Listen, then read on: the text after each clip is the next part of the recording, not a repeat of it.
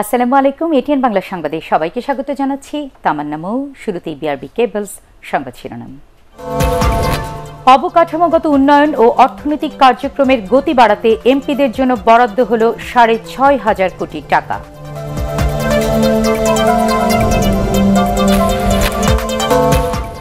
দশ বছরের কম বয়সী এক শিশু সহ দেশে করোনা ভাইরাসে প্রাণ গেল আরও ৩৯ জনের, শনাক্ত ৩,৫৩১ জন। করোনা আক্রান্ত হয়ে নারায়ণগঞ্জে একদিনে ৭ জনের মৃত্যু। খুলনা, চট্টগ্রাম, খাগড়াছড়ি, বান্দরবানে বাড়ছে সংক্রমণ।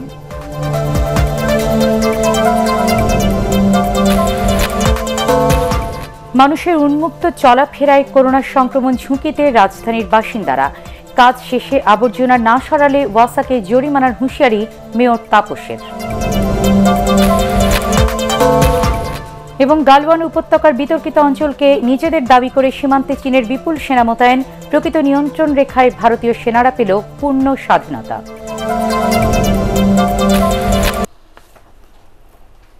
শুনছিলেন বিআরবি কেবলস সংবাদ শিরোনাম। সংবাদে এছাড়াও থাকছে বছরের প্রথম বলয় গ্রাস সূর্যগ্রহণ নিয়ে একটি প্রতিবেদন।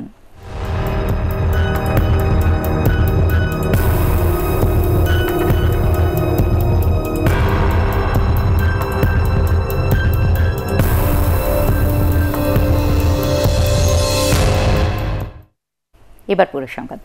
সারা দেশে অবকাঠামোগত উন্নয়ন ও অর্থনৈতিক কার্যক্রমের গতি বাড়াতে ২৮০টি আসনের সংসদ সদস্যদের জন্য বরাদ্দ দেওয়া হয়েছে ৬,৪৭৭ কোটি টাকা। পল্লী অবকাঠামো উন্নয়ন প্রকল্প ৩-এর আওতায় এ বরাদ্দ পাবেন এমপিরা। জাতীয় অর্থনৈতিক পরিষদের নির্বাহী কমিটি একনেক সভায় এ প্রকল্পের অনুমোদন দেওয়া হয়েছে। বিস্তারিত জানাচ্ছেন শফিকুল ইসলাম শামীম। অগ্রাধিকার ভিত্তিতে গুরুত্বপূর্ণ পল্লী অবকাঠামো উন্নয়ন প্রকল্প ৩-এর আওতায় ২৮০ জন এমপি বরাদ্দ পাবেন ৬,৪৭৭ কোটি টাকা। সংসদীয় আসন ৩০০টি হল এই প্রকল্পের আওতায় থাকছে ২৮০টি আসন। ১২টি সিটি কর্পোরেশন এলাকার ২০টি সংসদীয় আসন এই প্রকল্পের বাইরে। সংরক্ষিত নারী এমপিরাও পাবেন না এ বরাদ্দ। এছাড়া প্রায় ৯৫০০ কোটি টাকা ব্যয়ে 10টি প্রকল্প অনুমোদন করা হয়েছে একনেক সভায়। মোট ব্যয় হবে ৬,৪৭৬ কোটি ৬৫ লক্ষ টাকা।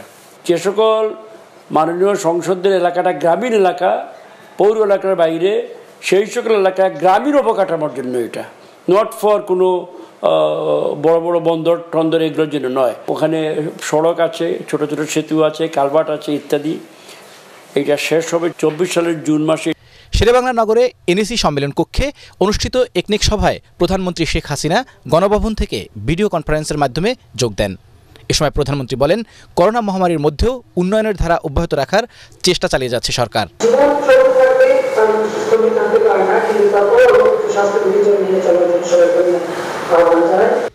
গ্রামীণ এলাকায় এ ধরনের প্রকল্পের কাজ করোনা সংকট মোকাবিলায় অবদান রাখবে বলে আশা করছেন সংশ্লিষ্টরা। শফিকুল ইসলাম শামীম, এটিএন বাংলা, ঢাকা। দেশে ২৪ ঘন্টার ব্যবধানে করোনা ভাইরাসে প্রাণ গেল আরও ৩৯ জনের। এর মধ্যে রয়েছে ১০ বছরের কম বয়সী এক শিশুও। এ পর্যন্ত মৃত্যু হয়েছে ১,৪৬৪ জনের। নতুন পজিটিভ হয়েছেন ৩,৫৩১ জন। অনলাইন বুলেটিনে এসব তথ্য জানায় স্বাস্থ্য অধিদপ্তর। আরও জানাচ্ছেন রাসনা দাস। গত ১৮ জুন করোনা শনাক্তের হিসেবে বাংলাদেশ পার করেছিল লাখের ঘর। পরের ৩ দিনেই আক্রান্ত ১০,০০০-এরও বেশি মানুষ। গত ২৪ ঘন্টায় ৭টি ল্যাবে নমুনা পরীক্ষা করা হয়েছে ১৫,৫৮৫ জনের। এতে পজিটিভ পাওয়া গেছে ৩,৫৩১ জনের। সংগৃহীত নমুনার প্রতি ১০০ জনে ২২ জনের বেশি করোনা পজিটিভ। এই নিয়ে দেশে মোট আক্রান্ত ১,১২,৩০৬ জন। গত ২৪ ঘন্টা যা পরীক্ষা হয়েছে তাতে শনাক্ত হয়েছে ৩,৫৩১ জন। শনাক্তের হার ২২.৬৬% এবং এ পর্যন্ত শনাক্ত হয়েছে ১,১২,৩০৬ জন। করোনার মৃত্যুর মিছিলে যোগ হয়েছে আরও ৩৯ জন। মৃতদের মধ্যে এক শিশু সহ ২১ থেকে ৪০ বছর বয়সী ৫ জন, ৪১ থেকে ৬০ বছর বয়সী ২৪ জন, ৬১ থেকে ৯০ বছর বয়সী ৬০ জন। মৃতদের মধ্যে ৩৫ জনই পুরুষ। গত ২৪ ঘন্টায় মৃত্যুবরণ করেছেন ৩৯ জন। এ পর্যন্ত মৃত্যুবরণ করেছেন ১,৪৬৪ জন। আপনার সুরক্ষা আপনার হাতে। নিজেকে সুরক্ষিত রাখুন, সঠিকভাবে মাস্ক পরুন, বারবার সাবান পানি দিয়ে 20 সেকেন্ড ধরে হাত ধুন এবং সামাজিক দূরত্ব বজায় রাখুন। সরকারি হিসেবে গত 24 ঘন্টায় করোনা থেকে সুস্থ হয়েছেন 1084 জন। সব মিলিয়ে সুস্থ হয়েছেন 45,077 জন। রাসনা দাস, ATN বাংলা, ঢাকা। করোনা আক্রান্ত ভোলার জেলা জজ ডক্টর ABM মাহমুদুল হককে উন্নত চিকিৎসার জন্য বাংলাদেশ বিমান বাহিনীর হেলিকপ্টারে করে ভোলা থেকে ঢাকায় এনে ইউনিভার্সাল মেডিকেল কলেজ হাসপাতালে ভর্তি করা হয়েছে। তার শারীরিক অবস্থার অবনতি হয় ঢাকায় আনার সিদ্ধান্ত হয়। ISPR এ তথ্য জানায়।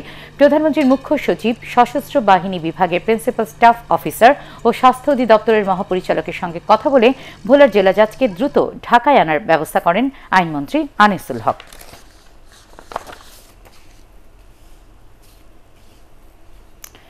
করোনা ভাইরাস এবং এর উপসর্গ নিয়ে গত 24 ঘন্টায় সারা দেশে আরও 29 জনের মৃত্যুর খবর পাওয়া গেছে।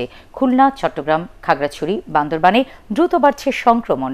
জেলা প্রতিনিধিদের পাঠানো ছবি ও তথ্যের ভিত্তিতে কামরুজ্জামান রাজীবের রিপোর্ট। নারায়ণগঞ্জে করোনার দাপট বেড়েই চলেছে। করোনা আক্রান্ত হয়ে জেলায় একদিনে সর্বোচ্চ 7 জনের মৃত্যু হয়েছে। মৃতদের 6 জন রূপগঞ্জ এবং 1 জন সদরের বাসিন্দা। নতুন করে আক্রান্ত হয়েছেন 113 জন। জেলায় মোট আক্রান্তের সংখ্যা 4,643 জন। বরিশাল বিভাগে করোনার ভয়াবহতা অব্যাহত আছে। গত 24 ঘন্টায় বিভাগে করোনা আক্রান্ত 4 জন মৃত্যুবরণ করেন।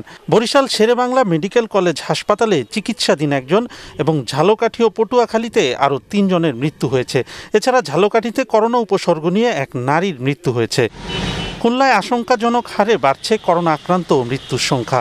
জেলায় গত 24 ঘন্টায় করোনা আক্রান্ত 1 জন এবং উপসর্গ নিয়ে 1 জন মহিলাসহ 3 জন মারা গেছেন। এখানে একদিনে সর্বোচ্চ 155 জনের করোনা শনাক্ত হয়েছে। গত 24 ঘন্টায় কুমিল্লা মেডিকেল কলেজ হাসপাতালে উপসর্গ নিয়ে প্রাণ হারিয়েছেন 4 জন। জেলায় মোট মৃতের সংখ্যা 82, আক্রান্ত 2602 জন। বগুড়ায় করোনা আক্রান্ত 2 জনের মৃত্যু হয়েছে। নতুন শনাক্ত 100 জন সহ মোট আক্রান্ত 2085 জন। সিলেটে করোনা আক্রান্ত 1 শিশুসহ 2 জন মারা গেছেন। এ নিয়ে সিলেটে মৃতের সংখ্যা 46 জন। নতুন শনাক্ত 80 জন সহ মোট আক্রান্ত হয়েছেন 1778 জন। ব্রাহ্মণবাড়িয়ায় করোনা উপসর্গ নিয়ে মারা গেছেন চিকিৎসক সহ 2 জন। শনাক্ত হয়েছে আরও 22 জনের শরীরে। করোনা উপসর্গ নিয়ে লক্ষ্মীপুরের রামগঞ্জে ইসাপুর ইউনিয়ন পরিষদের চেয়ারম্যান শহীদুল্লাহ শহীদ মারা গেছেন। কুষ্টিয়ায় উপসর্গ নিয়ে 64 বছর বয়সী 1 নারীর মৃত্যু হয়েছে। কুষ্টিয়া জেনারেল হাসপাতালের আইসোলেশন ওয়ার্ডে চিকিৎসাধীন অবস্থায় মারা যান তিনি। মেহেরপুরে করোনা আক্রান্ত 1 ব্যক্তির মৃত্যু হয়েছে। মেহেরপুর জেনারেল হাসপাতালে চিকিৎসাধীন অবস্থায় তার মৃত্যু হয়। চট্টগ্রামে নতুন 194 জনের এবং হবিগঞ্জে একদিনে সর্বোচ্চ 80 জনের করোনা শনাক্ত হয়েছে। এছাড়া নোয়াখালীতে 26 জন, মানিকগঞ্জে 25, শেরপুরে 17, খাগড়াছড়িতে 8 পুলিশ সদস্য সহ 9 জন। বান্দরবানে ব্যাংক কর্মকর্তা ও চিকিৎসক সহ 24 জন করোনায় আক্রান্ত হয়েছেন। কামরুজ্জামান রাজীব, ATN বাংলা। রাজধানীর মহাখালীর DNCC মার্কেটে 1000 শয্যার আইসোলেশন সেন্টার নির্মাণ করা হচ্ছে। সশস্ত্র বাহিনীর তত্ত্বাবধানে এবং স্বাস্থ্য মন্ত্রণালয়ের সহায়তায় সেন্টারটি পরিচালিত হবে। বিভিন্ন হাসপাতাল থেকে আসা করোনা পজিটিভ রোগীদের এখানে আইসোলেশনে রেখে চিকিৎসা দেওয়া হবে। এছাড়া একই মার্কেটের 6 তলায় ICU সহ 300 শয্যার হাসপাতাল তৈরি হচ্ছে বিশ্ব স্বাস্থ্য সংস্থার অর্থায়নে। ISPR এসব তথ্য জানায়।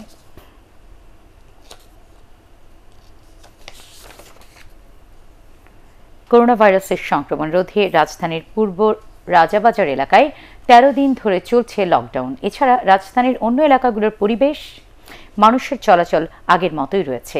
সড়কে গণপরিবহন চললেও যাত্রী কম। যাত্রী সংকটে বন্ধ করা হয়েছে ঢাকা চট্টগ্রাম ট্রেন সার্ভিসও। আরও জানাচ্ছেন নিয়াজ জামান সজীব। পূর্ববাজারের বাসিন্দারা লকডাউনে অভ্যস্ত হয়ে পড়েছে। নিতান্ত জরুরি প্রয়োজন ছাড়া কেউ বের হচ্ছেন না। প্রতিটি গেটেই আইন শৃঙ্খলা বাহিনীর সদস্য ও স্বেচ্ছাসেবকরা এলাকার বাসিন্দাদের সেবা দিতে প্রস্তুত আছে।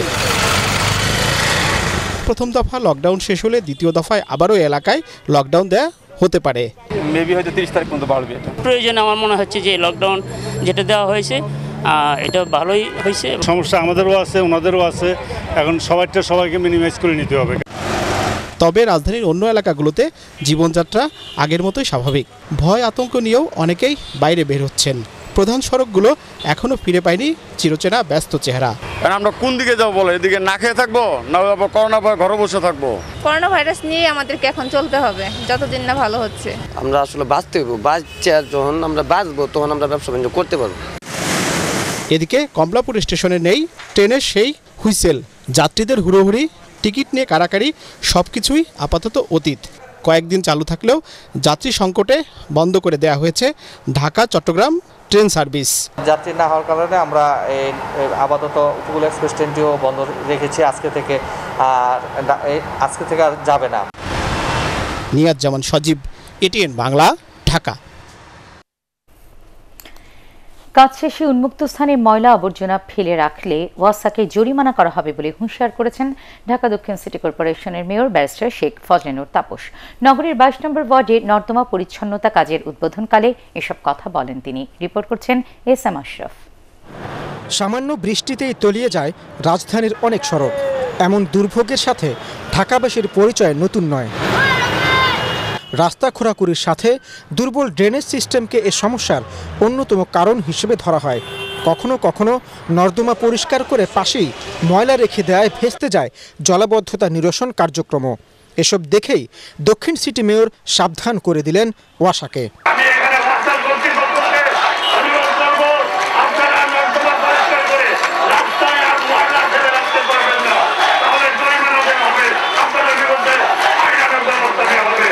এ সময় তিনি প্রতিটি ওয়ার্ডের সকল নর্দমা মাসে 2 বার পরিষ্কার করার ঘোষণা দেন। আপনাদের কোথাও কোনো নর্দমা যদি আটকে যায়, যদি উঠতে পড়ে, যদি জলাবদ্ধতার সৃষ্টি করে, আপনারা কনফারেন্সের মাধ্যমে জানাবেন। তারপরে যদি সুরাহা না হয় সরাসরি নগর ভবনে আমাকে মেয়রকে আপনারা জানাবেন। তবে জলাবদ্ধতা দূর করতে শুধু প্রশাসনের দিকে না তাকিয়ে থেকে নগরবাসীদের আরও সচেতন হবার পরামর্শ দেন দক্ষিণের mayor. SM Ashraf, ATN Bangla, Dhaka. Corona ভাইরাসের এই সংকটকালে ওষুধ ও অক্সিজেন সিলিন্ডার মজুত না করার অনুরোধ জানিয়েছেন আওয়ামী লীগের সাধারণ সম্পাদক ওবায়দুল কাদের। তিনি বলেন, মৃত্যু পথযাত্রী রোগীদের বঞ্চিত করে বেশ কিছু অসাধু ব্যবসায়ী ওষুধ ও অক্সিজেন সিলিন্ডার মজুত করছেন, যা মানবতা বিরোধী।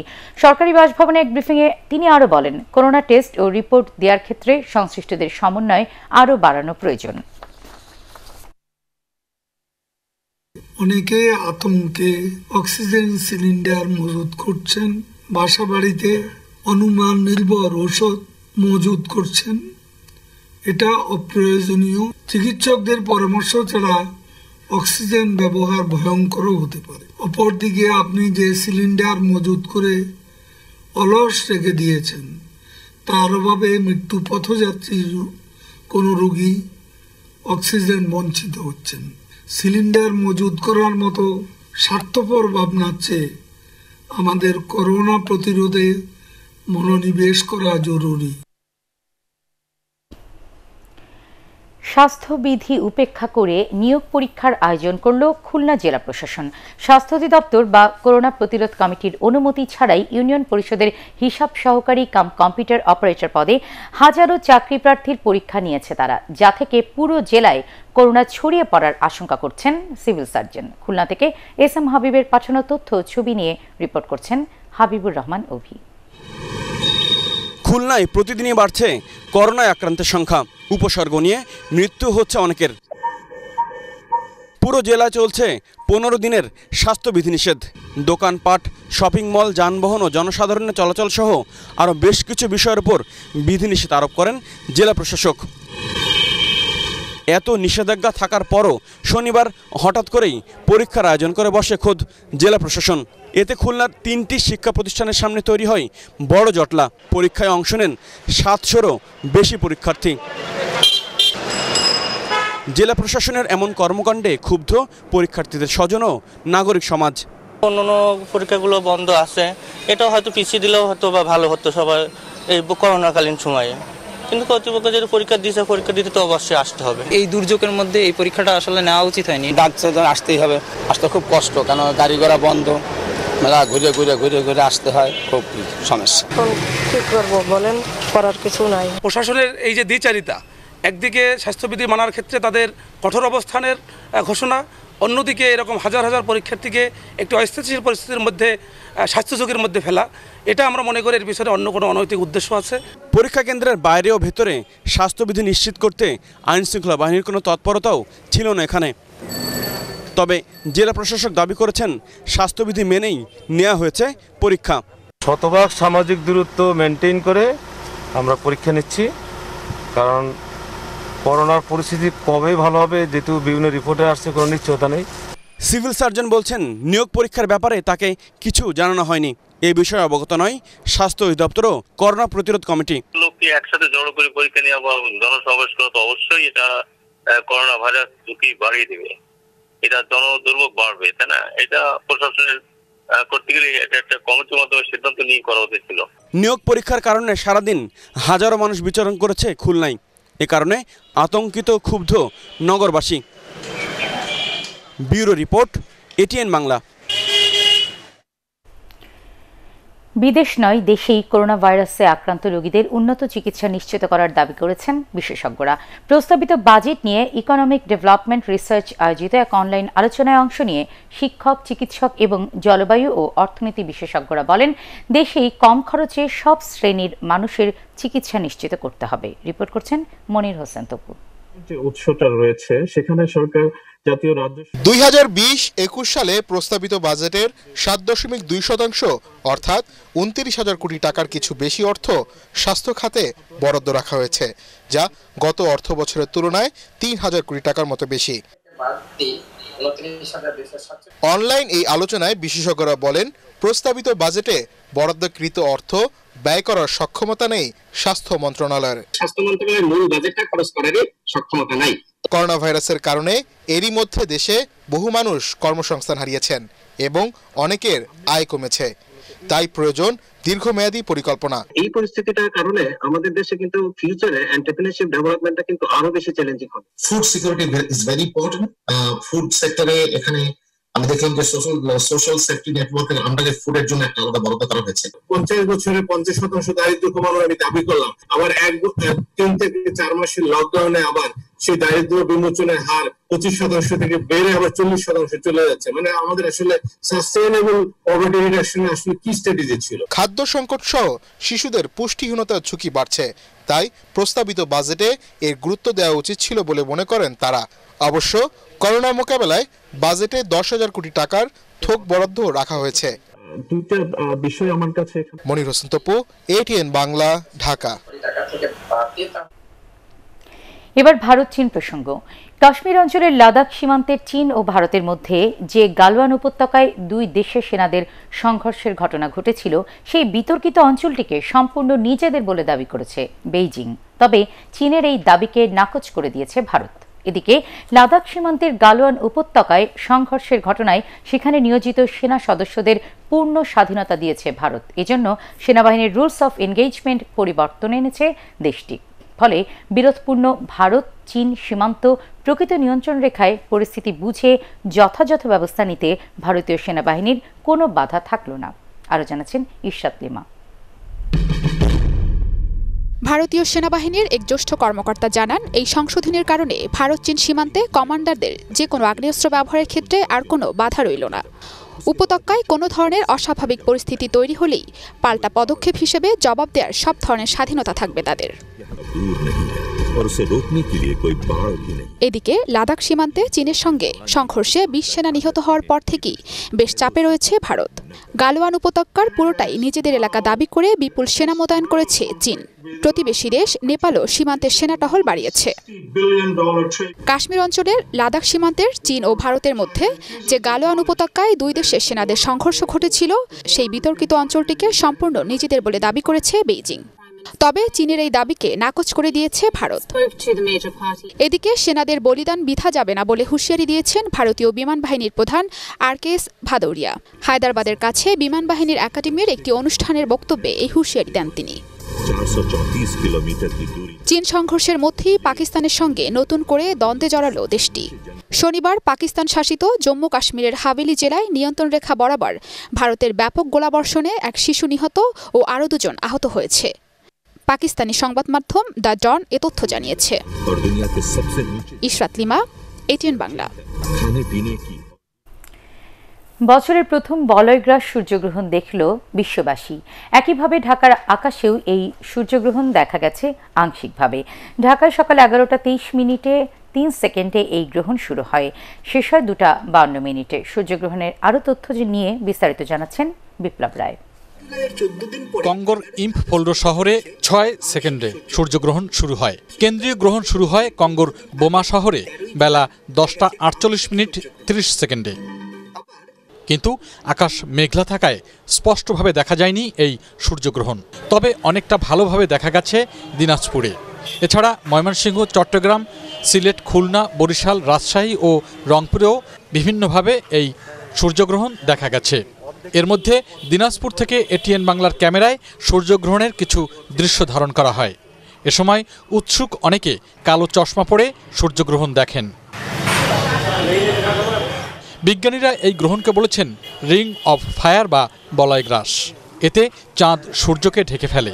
এবার চাঁদ পৃথিবী থেকে বেশি দূরে থাকায় পূর্ণ গ্রহণ হয়নি। চাঁদ ঢাকা অংশ বাদ দিয়ে সূর্যের বাকি অংশ থেকে আলো বিচ্ছুরিত হওয়ায় উজ্জ্বল রিংয়ের মতো দেখা যায় এই গ্রহণ। বাংলাদেশ থেকে পরবর্তী সূর্যগ্রহণ দেখা যাবে 2022 সালের 25 অক্টোবর। বিপ্লব রায়, ATN বাংলা, ঢাকা।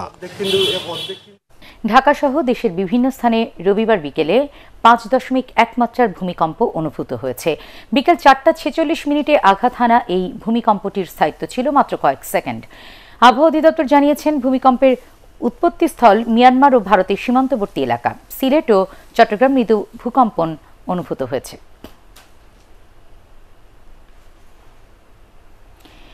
বিশ্বব্যাপী নভেল করোনা ভাইরাস মহামারীর কারণে প্রায় 3 মাস বন্ধ থাকার পর আজ থেকে বিমান বাংলাদেশ এয়ারলাইন্সের আন্তর্জাতিক রুটে বিমানের শিডিউল ফ্লাইট চলাচল শুরু হয়েছে। দুপুর 12টায় বিমান বাংলাদেশ এয়ারলাইন্সের একটি ফ্লাইট 187 জন যাত্রী নিয়ে হযরত শাহজালাল আন্তর্জাতিক বিমানবন্দর থেকে লন্ডনের দিকে ছেড়ে যায়। বিমান কর্তৃপক্ষ জানায়, ঢাকা লন্ডন রুটে আপাতত সপ্তাহের প্রতি রোববার এই ফ্লাইটটি চলাচল করবে। নাটোরের লালপুরে পদ্মা নদীতে নৌকা ডুবে 2 কৃষক নিখোঁজ হয়েছেন। পুলিশ জানায়, বিকেলে লালপুর উপজেলার পদ্মা নদীর রাইটার চরে বাদাম তুলে নৌকায় পদ্মা পাড়ি দিয়ে বাড়ি ফিরছিলেন তারা। পথে লক্ষ্মীপুর বালুঘাট এলাকায় প্রবল স্রোতে নৌকাটি ডুবে যায়। 4 জন সাঁতরে তীরে উঠলেও বাকি 2 জন নিখোঁজ হন। এদিকে রাত হয়ে যাওয়ায় উদ্ধার অভিযান স্থগিত রাখা হয়েছে বলে জানান লালপুর ফায়ার সার্ভিসের স্টেশন অফিসার। রাজশাহী থেকে ফায়ার সার্ভিসের ডুবুরি দল ঘটনাস্থলে রওনা হয়েছে বলেও জানান তিনি। উজানের ভারী বৃষ্টি ও পাহাড়ি ঢলে দেশের উত্তরাঞ্চলের কয়েকটি জেলার নিম্নাঞ্চল প্লাবিত হয়েছে। পানিবন্দী হয়ে পড়েছেন হাজার হাজার মানুষ। 24 ঘন্টায় যমুনা নদীর পানি আরও 22 সেন্টিমিটার বৃদ্ধি পেয়ে বিপদসীমার 79 সেন্টিমিটার নিচ দিয়ে প্রবাহিত হচ্ছে। পানি বাড়ায় চরাঞ্চল সহ জেলার নদী তীরবর্তী 6 উপজেলার প্রায় 25টি ইউনিয়নের বিভিন্ন এলাকা প্লাবিত হয়ে ফসলি জমি ও রাস্তাঘাট তলিয়ে যাচ্ছে। সিরাজগঞ্জ পানি উন্নয়ন বোর্ডের বন্যা পূর্বাভাস ও সতর্কীকরণ কেন্দ্রের তথ্য অনুযায়ী রবিবার সকালে সিরাজগঞ্জ পয়েন্টে যমুনার পানি 12.56 মিটার রেকর্ড করা হয়। পানি বেড়েছে নীলফামারী ও লালমনিরহাটের নদগুলোতেও। আল আরাফা ইসলামী ব্যাংক অর্থ সংবাদ।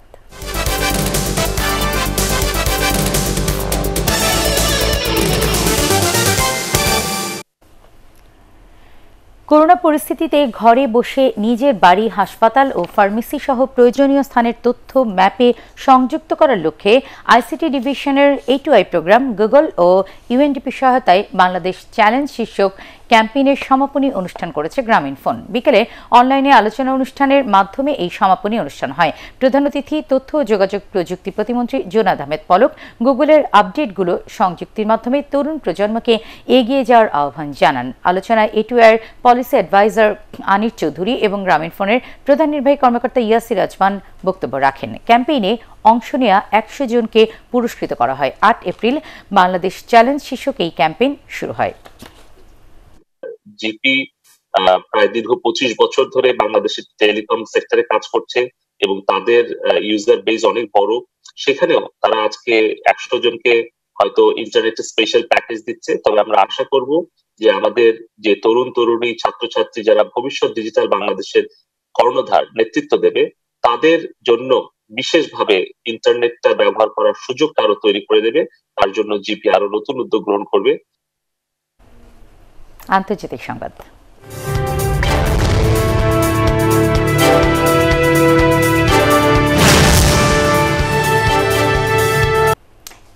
করোনা ভাইরাসে আক্রান্ত ও মৃতের সংখ্যায় প্রতিদিনই রেকর্ড গড়ছে ভারত।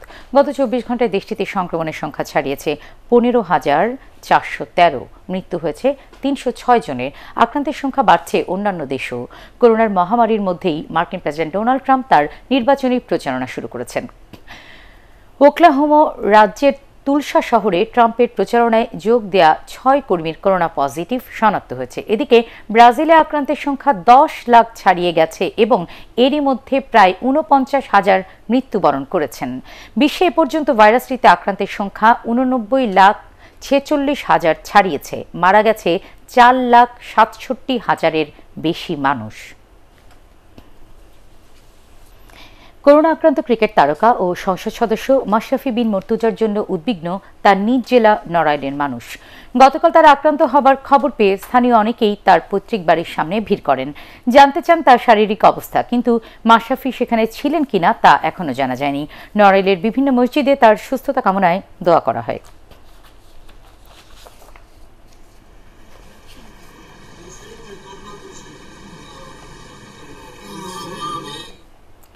করোনা আক্রান্ত হয়ে মারা গেছেন ন্যাশনাল লাইফ ইন্স্যুরেন্স কোম্পানির ব্যবস্থাপনা পরিচালক ও প্রধান নির্বাহী কর্মকর্তা জামাল এম নাসের। ইন্না লিল্লাহি ওয়া ইন্না ইলাইহি রাজিউন। সকালে রাজধানীর বেসরকারি একটি হাসপাতালে চিকিৎসাধীন অবস্থায় মারা যান তিনি। তার মৃত্যুতে শোক জানিয়েছেন বাংলাদেশ ইন্স্যুরেন্স ফোরামের president BM Yusuf Ali. Standard bank বাণিজ্য সংবাদ।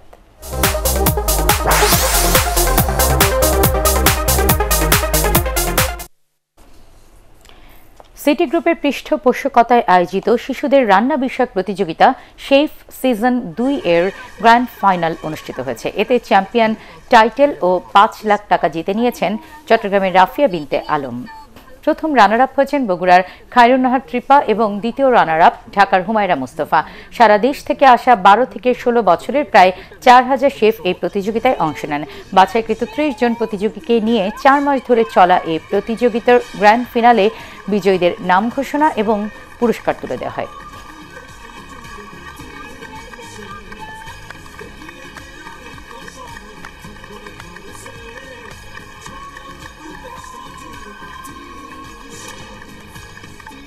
এবার পার্টিক্স খেলার খবর।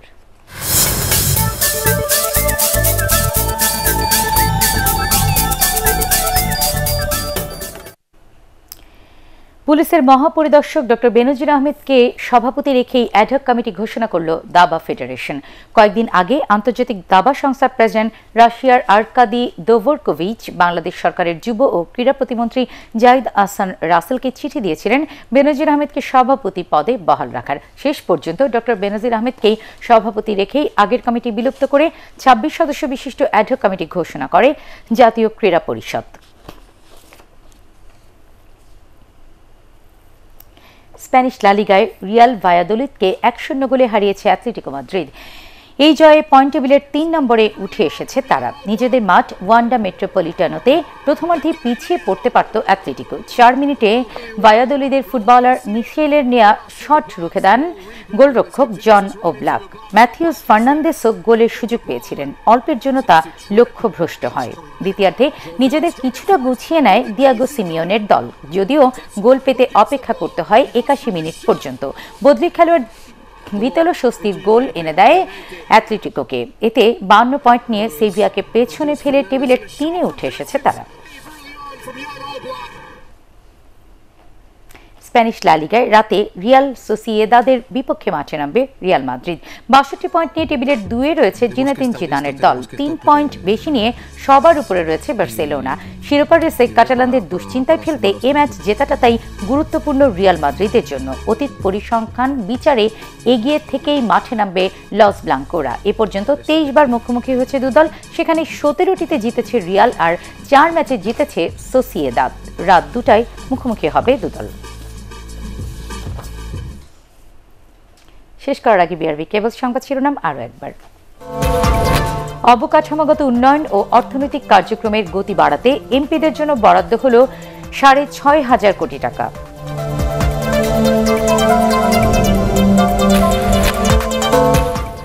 দশ বছরের কম বয়সী এক শিশু সহ দেশে করোনা ভাইরাসে প্রাণ গেল আরও ৩৯ জনের, শনাক্ত ৩,৫৩১ জন। করোনা আক্রান্ত হয়ে নারায়ণগঞ্জে একদিনে ৭ জনের মৃত্যু। খুলনা, চট্টগ্রাম, খাগড়াছড়ি, বান্দরবানে বাড়ছে সংক্রমণ।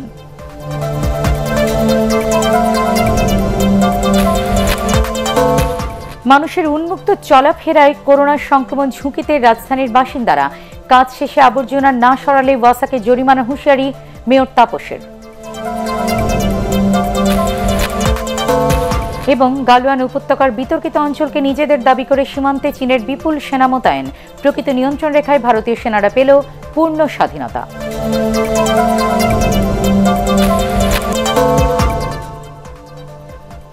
পরবর্তী সংবাদ দেখার আমন্ত্রণ জানিয়ে এখনকার মতো শেষ করছি।